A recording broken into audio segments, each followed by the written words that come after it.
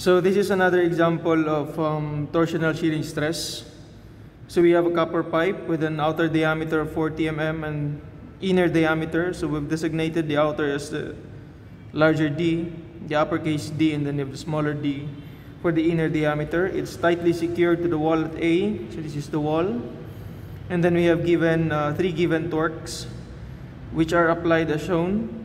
And then we're going to determine the absolute maximum shear stress developed in the pipe. So for hollow pipes, our shear stress equation is like this. We have 16 T D divided by pi D4 minus D D4. So we're given with the diameter, which is this is 40, this is 37, but what we lack now is the torque, no? And in this case, since we're going to find the maximum shearing stress, we're also going to find the maximum torque in the copper pipe, no? So how do we find the maximum torque? We just have to cut sections. So for example, if we cut here, we consider this one, this is 1, 1. And then the next is we cut here, and then we name it 2, section 2, 2.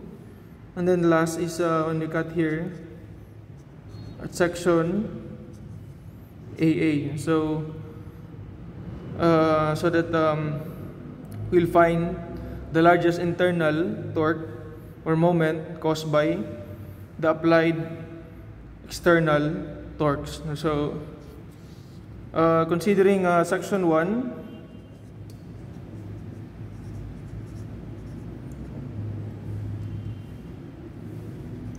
section 1-1, so we have a 80 kilonewton, 18 newton. So we have a resisting moment here, which is also equal to 80 Newton meter. So at section 2-2, we will have, this is the shaft, so that you won't be confused, this is the shaft. So you will have an 80 Newton, you have another one in the opposite direction,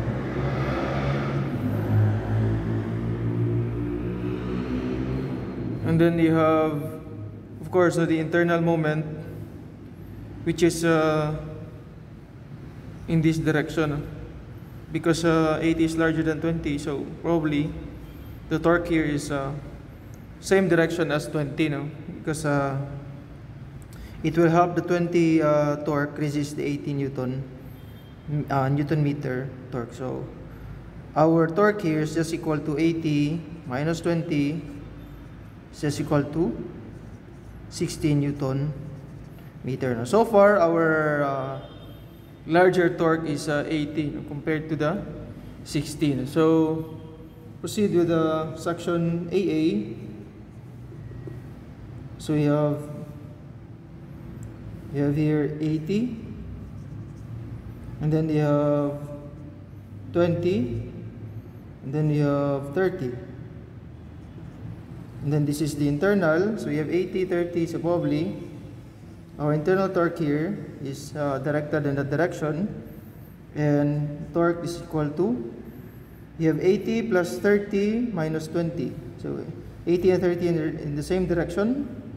So you have 80 plus 30 minus 20. So our torque here, 110 minus 20, that's 90. So the largest torque is developed in the section AA. We cannot make use the right portion here because we don't know the reactions present at the wall. So that's why we made use of the free end or the left portion to determine the maximum torque. So to solve for the maximum shearing stress or the maximum torsional shearing stress, we will use the 90 Newton meter. So just plug in the values. We have 16 times 90 Newton meter times the diameter, which is equal to 40, and then we just have to convert meter to millimeter. So 1 meter is 1000 mm. So this one cancels with this one, and then you have pi d4 is 40, and then you have the small d, we have 37, then the unit is mm4. So we have this one cancel, and then what's left in the denominator is mm squared. So we have Newton per mm squared, or megapascals. So you just have to plug in 16 times 90 times 1000 divided by pi times 40 raised to the 4 minus 37 raised to the 4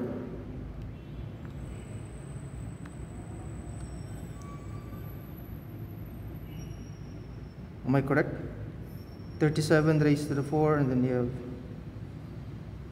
shear stress is 66.83. Just review your answers. 40, 37, it's divided by, no, we missed the 40 earlier. So 60 times 90 times 40 times 1000 divided by pi times 40 raised to the 4 minus 37 raised to the 4. We have 26.73 megapascals. So this is the maximum torsional shearing stress on the copper pipe caused by your 90 Newton meter internal torque present at this particular section. So that's it.